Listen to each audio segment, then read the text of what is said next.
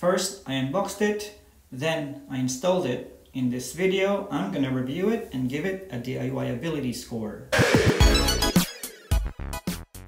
Hello and welcome to my channel. We're inside this BMW X5 and I'll be doing a brief demo of this Android head unit that I just installed.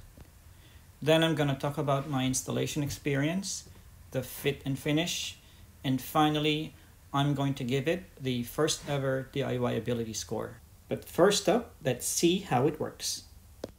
Startup time is fairly quick. As you can see here, it took just a bit over 2 seconds to display the home screen.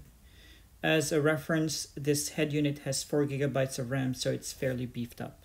This one has an optional Apple CarPlay or Android Auto USB dongle. If you have an Apple device, it supports wireless CarPlay.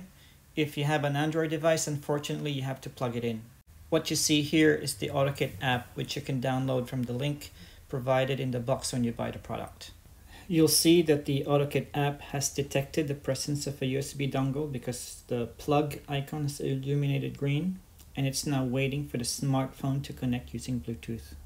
At this point, you need to make sure that your phone's Bluetooth is activated.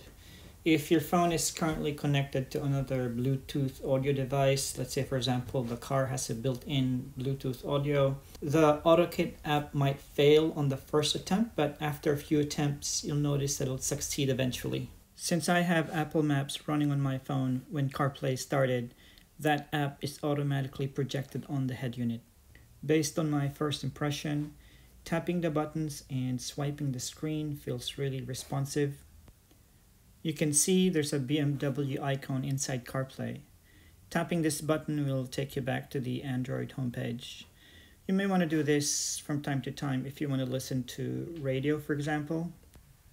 But in my experience, I rarely close CarPlay at all.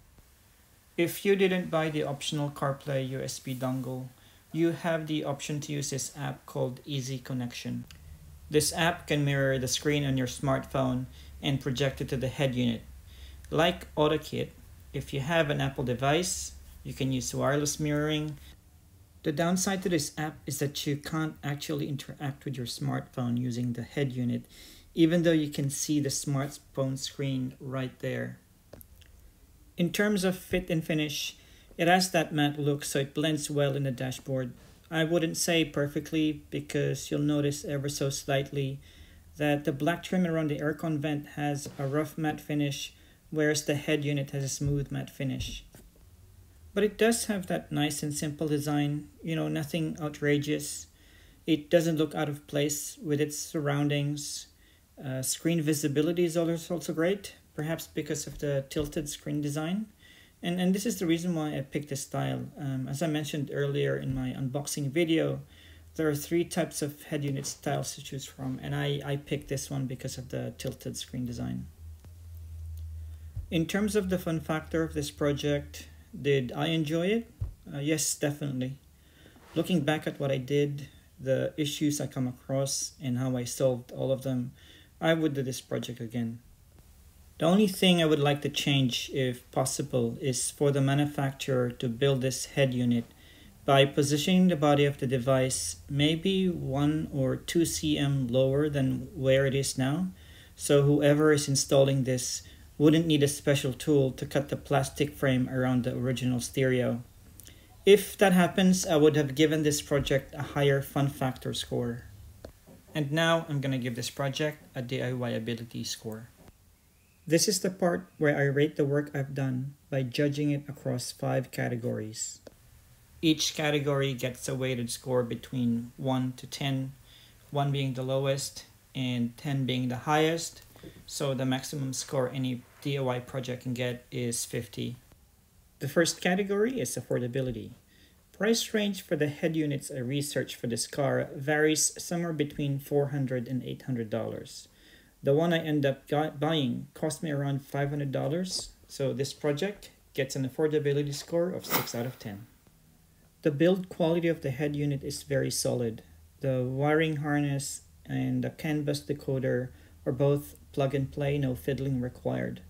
This project gets 8 out of 10 for build quality.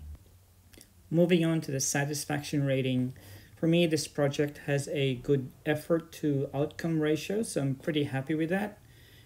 So I'm giving this project a score of 7 in this category. In terms of fit and finish, the material used in this head unit did not perfectly match the existing trims in the car, and it also blocks the aircon vent just a bit. This project gets a 6 out of 10 in this category. And last but not the least, fun factor. Surprisingly, this project has just the right amount of complexity for me. It didn't push me over the edge or anything, so I'm giving this project a score of 8 out of 10. Giving this project a total DIYability score of 35.25 out of 50. And that's all I have time for in this video. Thank you for watching. If you find this video helpful, make sure to give it a thumbs up. And finally, please like, subscribe, and hit that notification icon so you don't miss any of my updates.